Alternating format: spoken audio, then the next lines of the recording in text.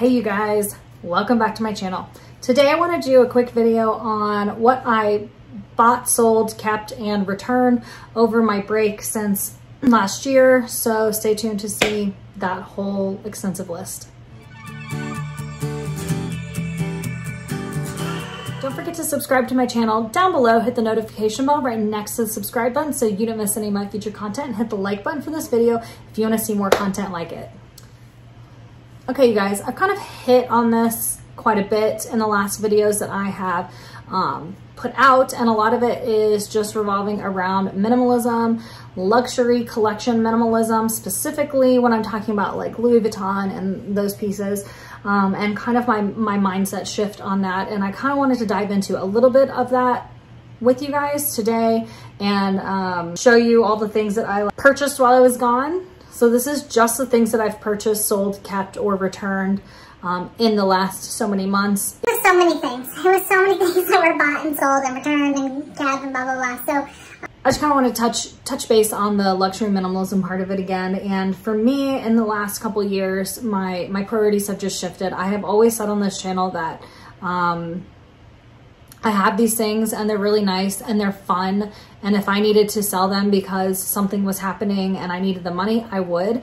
And I think I always said that, but like deep down I was like, oh, but please God, don't let anything happen. I really don't want to get rid of these things. I noticed that when we would go out of town, gosh, a couple times we've been out of town and we've gotten alerts that, you know, our house alarm went off, and it was always a false alarm. But in those moments I was like, ah, my purses. And I didn't think, oh, my husband, my dogs, because they were with me. And those are truly the most important things to me. And that also helped me realize that, like, these things are just things. They're replaceable. These people and these precious dogs in my life, like my family, is irreplaceable to me. So it was a huge mind shift for me in this last couple years. I still love luxury. I think it's beautiful. I still peruse sites. I don't peruse it with the same intent anymore. So now I'm looking at it just to see kind of what the pricing is doing. I'm looking at it to see if there's anything new out there. But typically I'm looking at the pre-loved market because I want to see the best. If I'm going to get something, I want the best deal for the least amount of money. But I also think that that's a good way to get a feel for like a well-rounded vision of the luxury world, because you can also, like on Fashionphile and Rebag, you can narrow it down to like, I'm looking for a black bag, that's leather, that is Louis Vuitton, go. I'm looking for a canvas bag, that is Louis Vuitton, that is this. I'm looking for a Chanel bag that's bright yellow and is the reissue when it came out during, like, you can narrow all these things down. I'm looking for a crossbody. Anyway, I could go on and on, but you can like narrow your search so much in that and get a like broad look at, even just like, you can look at Chanel and Louis Vuitton and all that, like looking for a yellow purse. Boom, there you go. I'm looking for a yellow crossbody purse. You can find it on there. So I still like looking at that. The only thing in my collection that I feel that I would kind of want something else for is like a small black crossbody bag. I've already released my updated luxury collection. I'm just not in a hurry to get anything because I want to make sure it's something that I will actually love. So with all of that said, let me tell you what I kind of bought. I think all of these things were through Fashionphile. Some of them I bought, I kept, and I ended up selling back to them or to a pre-loved somebody. Or there were quite a few that I ended up purchasing, receiving, being super disappointed, and canceling. And so I just sent it back. I never took the tags off. Or there were the ones that I kept and that are still in my collection. So let's go through that list. So the Tory Burch Kira Tweed Convertible Strap Small is this one right here. And that's one that I actually did end up releasing that video just, you know, a couple months ago. But I did purchase that at the very beginning, like right before I went on YouTube break.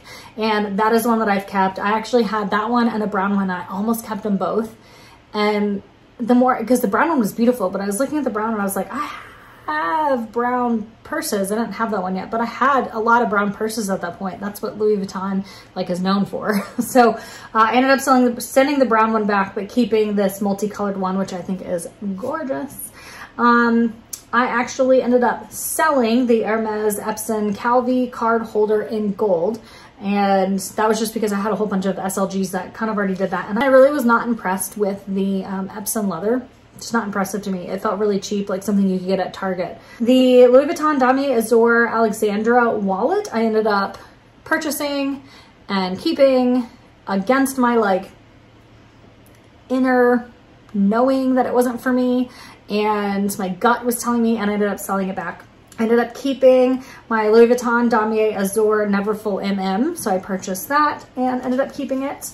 I sold my Louis Vuitton Damier Ebene Alma BB, which you guys never even saw me purchase and unbox or anything, but I did end up selling that back. I got this is one of my favorite purchases, Louis Vuitton Mono Taiga coin card holder. I think, so I still have that one. I think it is so gorgeous. I think this is a cobalt blue. I think it's awesome. It has so many features and so many good things that I'll do a video about this one, because this one is totally worth the money. I think it's from the men's collection actually. Balenciaga calfskin extra small everyday tote in black. I purchased that and I ended up selling it back. I did carry it for a little bit. It really didn't, I didn't have any wear or tear on it. It wasn't because of that. I didn't like the open top to it. The Louis Vuitton Empreinte Twice in Dahlia. I'll put a picture here.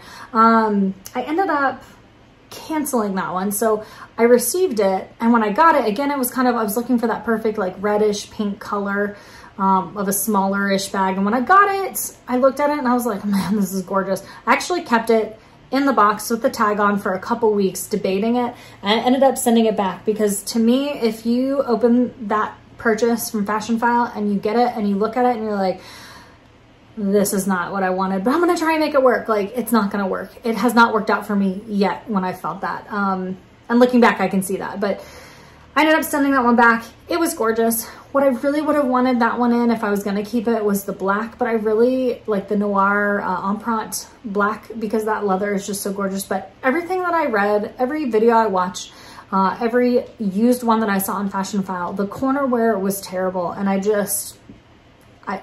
not going to be happy with that. So I ended up sending that one back. So we'll call that canceled, because that's what they call it on Fashionphile. When you purchase and then send something back without taking the tags off, they call it canceling it. The Louis Vuitton Mono Nano Speedy. Yep, I purchased one. Did I purchase two? No, I just purchased one. I purchased one and I got it. And I got it out of the bag, and my husband laughed. He was like, "Is that a joke? Is that a joke bag? Like, please don't carry that." And I wanted so badly to love this purse as well. But again, deep down, I was like, he's right. Like, this is a joke bag. Never took the tags off. I canceled it and sent it back. The Louis Vuitton Empreinte Speedy B20 and the new model in the color raisin. Obviously, I kept this one. This is a gorgeous bag. I absolutely love this one. The detail of it is so awesome. I haven't done a video on it yet, but it is just like, it's perfection. The Louis Vuitton Voyage MM pouch. So it's a computer pouch with the fuchsia interior, the monogram with the fuchsia. This is kind of the medium size. I think there's a small and then like a GM, a giant one. Love this. I absolutely love this for travel. It's perfect for what I need it for. Louis Vuitton monogram mini pochette accessories, accessories,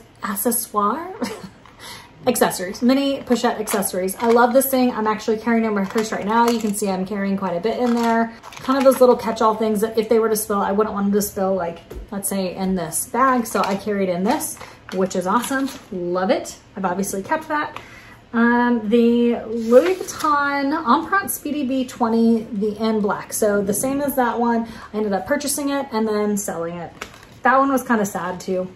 I miss it, but I just had too many Speedies. And that was another reason I sold it. So I just had like too many Speedies, too much repetitiveness. So this next piece is probably one of my absolute favorite purchases that I made. I did not see this coming. This is the Louis Vuitton Empreinte business card holder in black.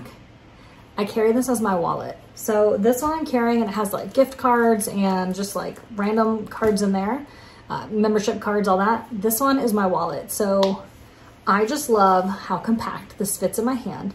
There's no weird folds or anything. Anyway, it comes and it has these two spots. So there's a spot here and a spot here, and I carry all my cards, any cash, anything like that in here. It's perfect. I absolutely love this piece. These two were such a disappointment. I knew they weren't gonna work for me, but I just had to purchase them and hold them in my hands. to see for myself. So the Chanel Caviar Quilted Wallet on Chain in the dark green. This purse is gorgeous. When I got it in person, even my husband was like, that's not green. That looks black. It looks black. In the pictures, it looked green. In sunlight, it looked green. Anywhere else, it looked just black. But I've been wanting like a hunter green purse as well. Don't ask me why. I ended up sending that one back. And at the same time that I purchased that one, I also purchased, same package, the Chanel Calfskin Quilted Double Stitch Hamptons Clutch with chain, and it was in black. And this one didn't work. I ended up sending both of these back. I didn't take the tags off of either of them. I ended up sending both of them back because the Hampton clutch, it was, the hardware was loose. So it would never actually, like, I don't know what you call it, lock. It would never actually close. And the Wallet on Chain, as much as I tried to make it work with like using card holders, like using this card holder, and downsizing a whole bunch of things, I was just like, this is just like too little of stuff to be able to carry. I don't go out to clubs. I don't go out partying. If I go out to dinner, I have other purses that I can carry that are smaller, and a little bit more compact. Most of my purses are now. I can always carry a never full, like there was no need for me to have that purse in my collection. So they both went back. This one was also kind of sad. The Burberry Calfskin Studded Square Satchel in black. When I say that this purse was like gorgeous, I don't even know how to put it into words. All the gold and silver studs, it looked like rocker chic, but not too edgy. It was like gorgeous. But a couple issues here. One, the strap felt really cheap. Didn't love that. Okay, no problem. I have a bunch of other straps that I can carry. Two, the way when you opened the top of it, it was actually like so stiff that it wouldn't stay open. It was going to be really cumbersome to get in and out of. Didn't love that. Three, the latch, it had like a buckle like this, but let me use this as an example. It had a buckle like this, but it was like down here. So when you sat it down, it actually never would sit right. Actually, I think it went underneath the bag. So it would never just sit. It always would roll back or forward.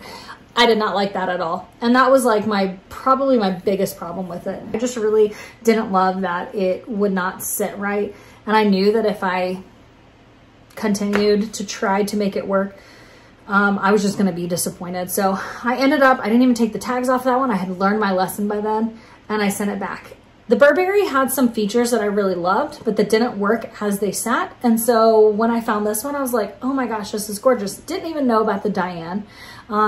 So this was to me like an older version of the Diane. I could be wrong. If I'm wrong, let me know in the comments below.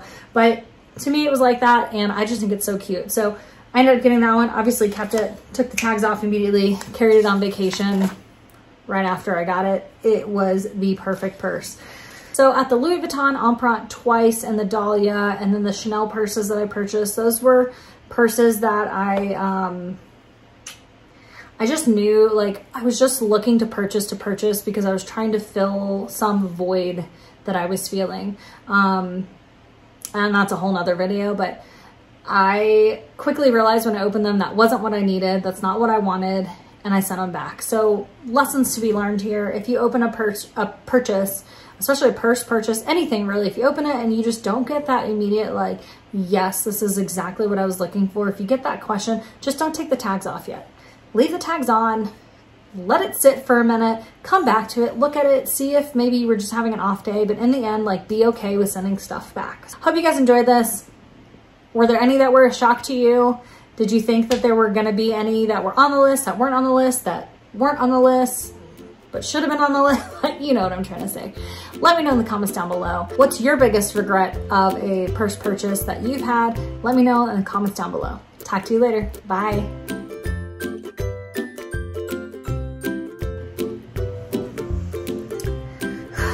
This is probably one of my absolute purchases. I really was a toy. I will talk to you guys. There are no feet on it, so know that. Just like the sun was moving.